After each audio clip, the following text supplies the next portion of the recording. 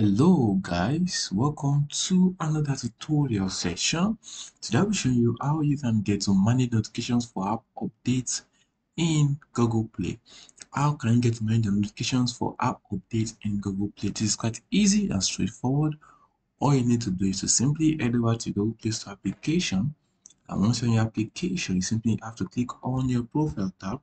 In your profile tab, click on the section that says settings. Once you're in settings, head over to click on the general option. Now, once you're in general option, click on notifications. And from there, you can simply get to my notifications for your update. And you see the option that says updates available. You can activate.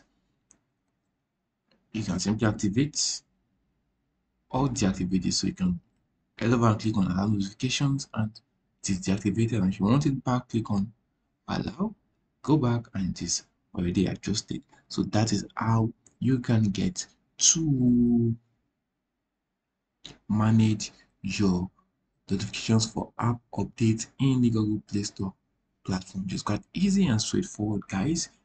Please don't forget to subscribe. See you in the next video.